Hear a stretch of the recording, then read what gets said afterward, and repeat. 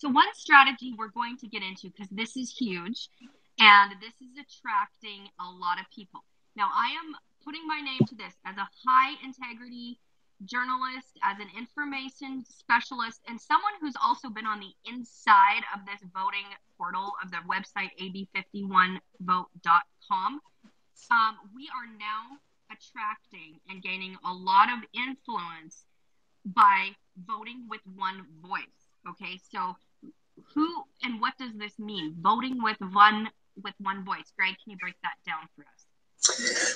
I'll tell you what.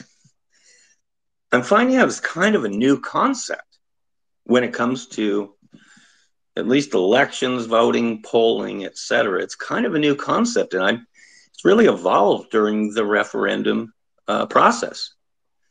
There are a number of organizations out there, and I'll speak for tribal organizations, religious-based organizations like churches, local nonprofits, where they have a large number of people in them, and basically the folks want to vote with one voice.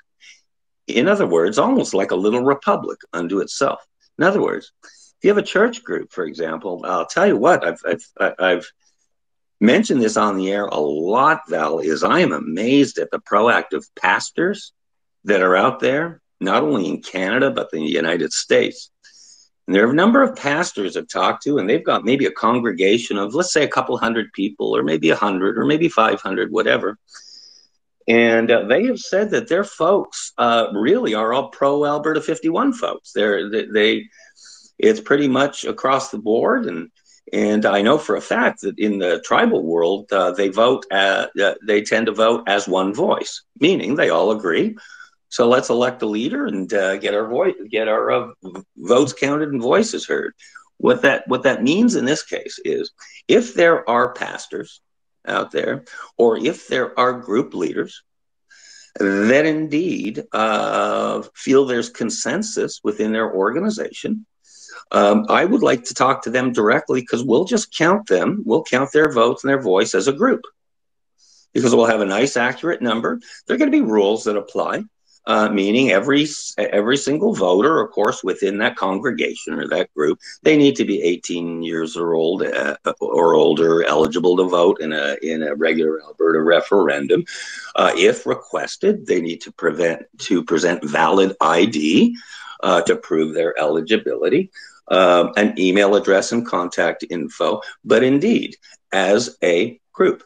So there have been a number that I've talked to, and I really want to reach out right now to especially pastors up in Alberta. If indeed you have the congregation is kind of in sync as far as their thinking, and they are pro-Alberta 51 folks, if anything, for religious freedom. Hello.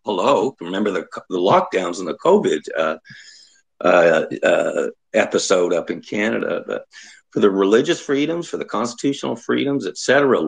If their congregation wants to vote, let's say there's 200 votes, the pastor can contact me directly, and we'll log those as 200 votes, or whatever the exact number is.